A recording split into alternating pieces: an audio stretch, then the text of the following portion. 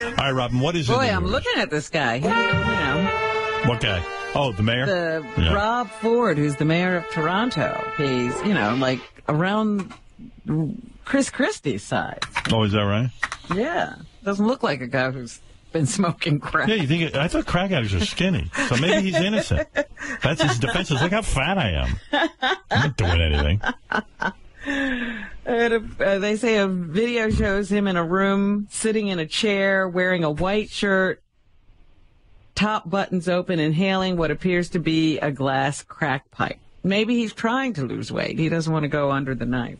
He's not as cute as the Boston bomber, I guess. No, nobody's fantasizing about him.